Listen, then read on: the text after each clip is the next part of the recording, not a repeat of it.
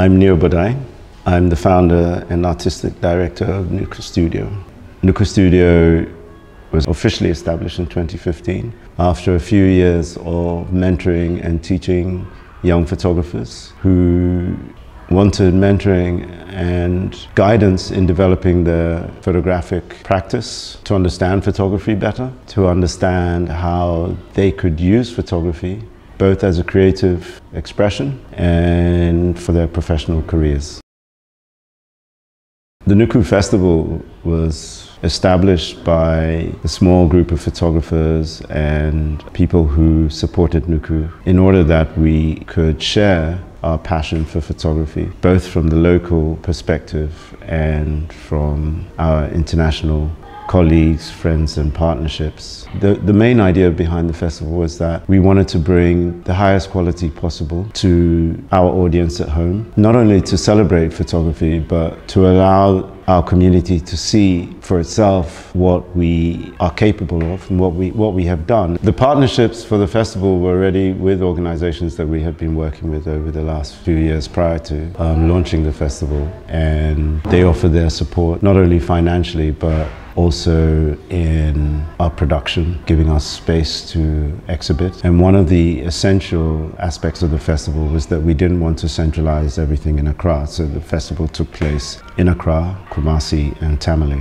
The festival was launched in Tamale in our center that was given to us by a client of ours, Henry Winches, who we were producing publications for in collaboration with Nordelict to produce the Northern Ghana Life book. It was important that other parts of Ghana would also enjoy and get to learn about photography. It was also important that we invited photographers from other African countries. So we had photographers from Nigeria, Mozambique, Burkina Faso, and World Press Photo actually, through the African Photojournalist database, provided us the works, the prints and works from photographers that were listed in their database. It was exciting. It was complex because we had to find many of the resources from within an environment where there's very little support for photography. But it allowed us to come together as a community and work towards a bigger vision. I think it was successful, and now we're looking towards the next edition, which should be announced soon, in the next coming months.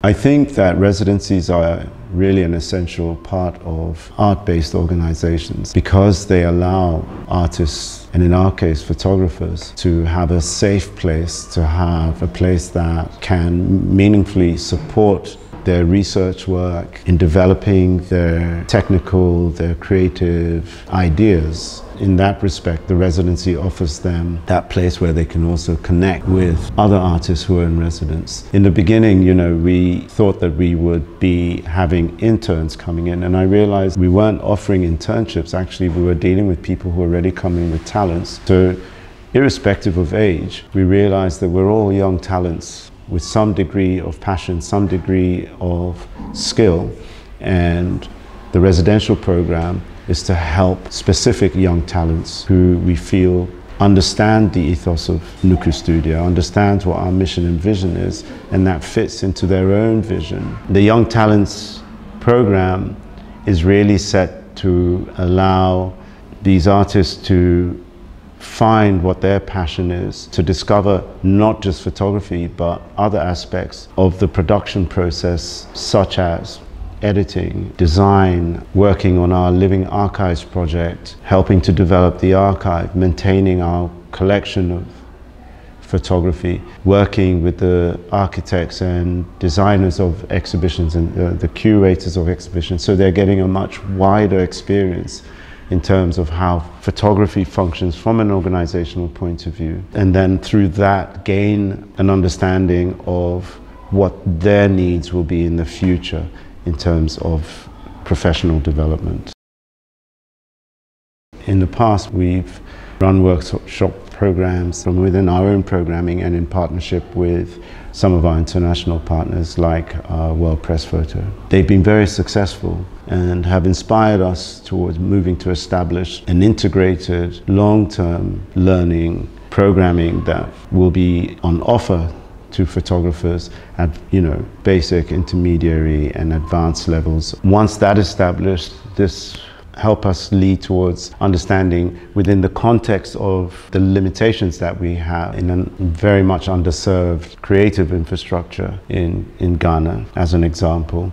We will then be shaping the workshops towards our immediate needs, but also open to adapting to support more individualized needs, so that people get really a full experience in terms of learning, and for them to appreciate that developing a career in photography, learning is always an ongoing process, not just through a learning institution or organization, but you can always come back to us to look at your work, to talk about what other possibilities are there in developing creative ideas, connecting you to the relevant people that can support your projects, that can support your vision. We're in an environment where a lot of photographic material is unavailable to us, either due to negligence, loss, theft, or lack of organizational support for photographers. It's important for us as a nation state, as a cultural society, to preserve our history, to make available, especially for future generations, images and visual photographic stories that allow us to appreciate our past and present times. The Living Archive project is really a way for encouraging our young talents to explore assignments that document daily lives and help provide visual data that will grow into a database that at some point we can make available to the public, to researchers, to the publishing industry, to schools, universities, and to other artistic organizations, locally and internationally.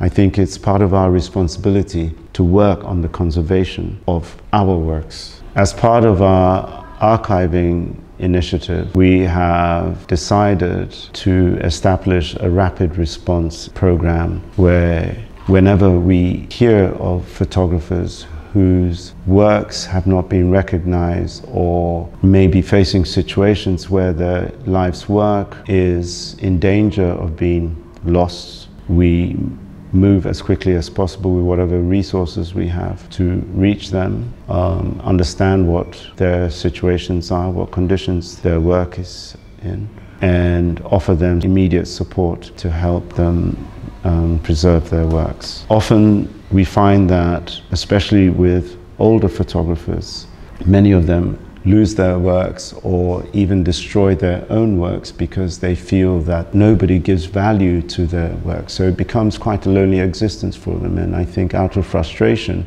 we have seen photographic suicide take place. And that, it's very sad for us, and it's also detrimental for our cultural well-being to lose these archives, to lose these photographers' works.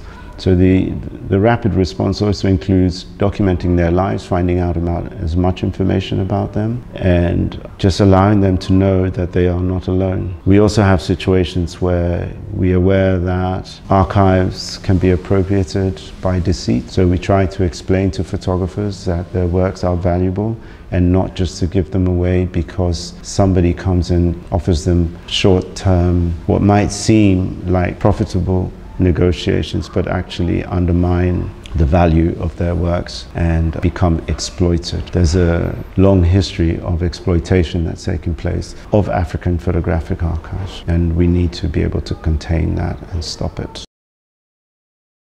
We're living in a very fast-changing technological world. In these days, much of photographic production is distributed through social media platforms like Instagram and like Facebook. It's important for organizations like Nuku Studio to try as much as possible to understand the shifting trends in technological support for young photographers. And I mean also for established photographers, just for photography in general, to understand how photography is evolving.